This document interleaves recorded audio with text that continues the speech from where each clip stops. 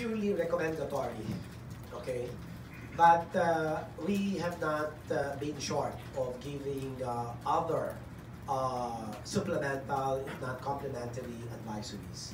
Like if you're in a hotel, there's a gathering there, a convention perhaps. The hotel makes sure that there is enough supply of disinfectants in almost every corner if possible. You know, people can just press the dispenser to use that.